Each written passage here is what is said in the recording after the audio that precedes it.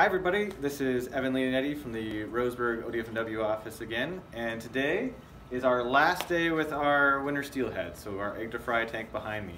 We're going to actually take all the fish out of the tank, we're going to put them into a bucket, and we're going to transport them to a local creek here. It's called Deer Creek.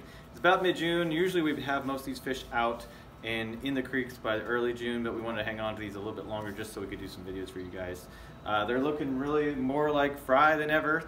Most of them have absorbed all their egg sac, so they look just like a fry. There's a few that still have their egg sac, so they're a little bit far behind, but hopefully once they get into the creek they'll be able to kind of develop the rest of the way and then start eating some natural foods.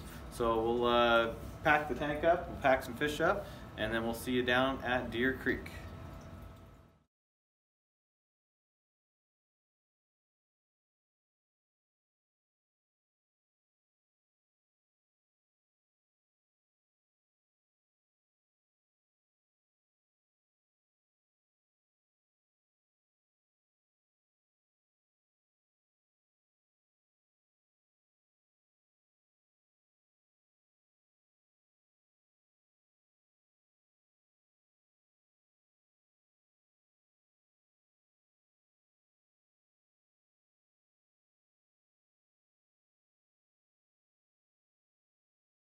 Okay everybody, we made it down to Deer Creek, so that Deer Creek is right behind me.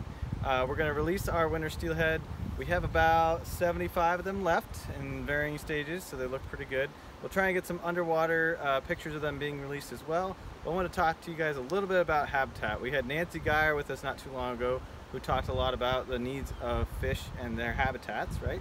So we're going to show you some pictures of the different habitats. So as you can see here now, there's some large wood debris in the creek, or logs or sticks. There's also a lot of overhanging plants, and there's some nice cool water, so we're going to take a water temperature as well. So the importance of, make sure that it has logs and overhanging vegetation that helps protect them from predators, and the cold water makes sure that they're going to be nice and happy. So we took them out of an environment where it was about close to 50 degrees Fahrenheit. We don't want to put them into water that's a lot warmer, otherwise they might die. So we got to make sure that we're getting them into nice cold water. So here we go.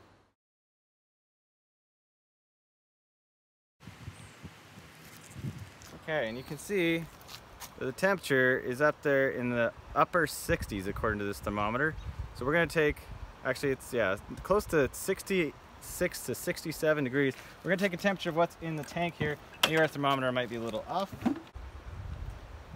So you can see that our temperature is in the upper 50s, about maybe 56 degrees. So actually what we're going to do is we're going to dump a little bit of the water out. Dump a little water out, we'll add a little more water from the creek, and that'll kind of acclimate the temperature. Okay, so we mixed some water together. We retook the temperature of the creek. The creek's actually closer in the deeper parts. It's closer to 63, 64 degrees. Our water in our bucket is now really close to that, probably about 63, 62 degrees. So it's really ideal kind of an exchange for them to go from a little bit cooler water to a little bit warmer water. It should be just fine. So we'll try and get some video of them being released.